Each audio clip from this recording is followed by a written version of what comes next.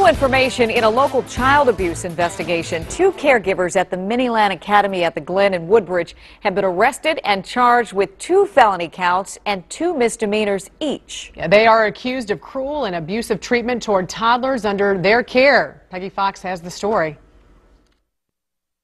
The 2 women were arraigned on their charges in court this morning and released on bond. But when you read through the charging documents and the CPS investigation, it's as if they actually enjoyed torturing small, defenseless children. It's really unbelievable, because it's very hard to believe that a human being can do such a stuff of things to kids. Despite criminal charges against 2 caregivers at the Minneland Academy in Woodbridge, some parents were still left in the dark this morning. You know, their form of damage control was more so protecting themselves instead of the children and keeping the parents aware. I mean, it was out, we felt like we were blindsided.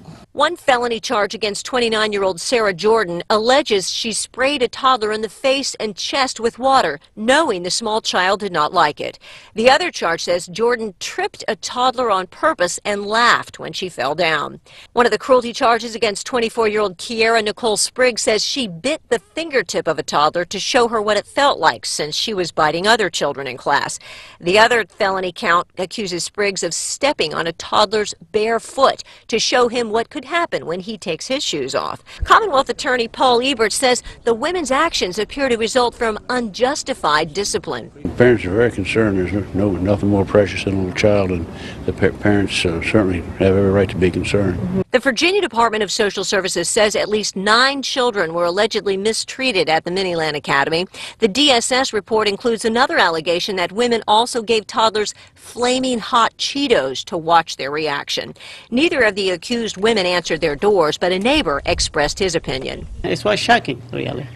I mean, people who you trust to take care of your kids, and you hear that the way how they deal with the kids. I mean, unacceptable. Now, the Virginia Department of Social Services has been investigating Minneland since January, but Prince William County Police didn't know about it until a few weeks ago. There could be more charges. Commonwealth's attorney Paul Ebert says of particular concern is the fact that people who work at daycares are legally required to report suspected abuse, and that may not have happened. In Manassas, Peggy Fox, WUSA 9.